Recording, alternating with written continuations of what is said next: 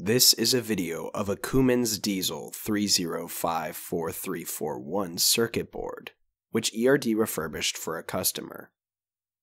This board is an automatic start and control module for a 14-liter N14 Cummins Diesel engine and required a full rebuild before it was fully tested and passed as repaired, as seen in the video.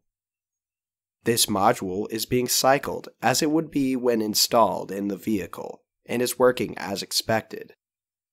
At ERD, we repair a wide array of engine control modules used in a variety of equipment and types of engines. From gas-powered scissor lifts by Genie and JLG to large mine equipment trucks such as brands like Caterpillar and Moxie. So, if you have any need for electronic repairs for construction vehicle modules, please reach out to ERD.